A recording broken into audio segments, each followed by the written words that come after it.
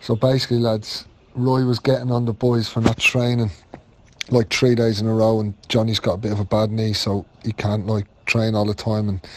And they're at the training ground, and him and Harry were just sitting on the bench, just relaxing, like icing themselves and stuff. So Roy walked over and was like, "Why aren't you lads training?" Like, and he obviously blatantly knew why they weren't training because the manager would have told him. And they were like, "Oh, like can't do 3 days in a row." And he was like, "Like why?" He's like, "Professional footballers, fucking shambles that is." And they both like didn't say it, and Roy walked off, and then apparently he came back over again, and he was like, "So when he's gonna train, like, you know, sick of people pulling out of injuries, like what the fuck's wrong with you?" And just like lads were like, "Listen, we've got problems. It's just we do it at our clubs. We can't do it." And then I don't know. Roy said something under his breath about Johnny or something, and walked off. And Johnny lost his head, jumped off the bench, walked after him, grabbed his arm, and said, "What's the story, Roy? Like, if you got a problem, say it to my face. Don't fucking walk off." And he was like, "Yeah, I do have a problem." He's like, "You're always fucking, you know, you're not training. You know, you're getting soft. You know, it's no wonder Dyche doesn't play you. You're fucking always just looking for an argument like you are now." And he was like, "No, Roy, you're just fucking, you're the one trying to like cause an argument." Apparently they were squaring up to each other and having it off, and had to be pulled off each other. All the lads were grabbing Johnny away from Johnny. Was going to kill him.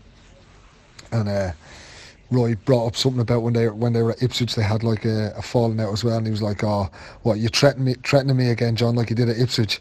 And Johnny was like, "Yeah, what, and you're going to be a shithouse again and just send me my fine in the post rather than saying it to my face?" So blew over for a few days, and then they flew out to France, and apparently Johnny just texted Roy and said, "Listen, Roy, I'm in room, whatever. If you want to come up, you've obviously got, you know, something on your mind that, you know, pisses you off about me. Do you want to come up because it's causing tension in the squad? Let's talk it out." And apparently Roy just wrote back and went, "Nah, I'm just here to help players, and, you know, people like you just stay out of each other's way. You don't need to reply to this message." And that was that.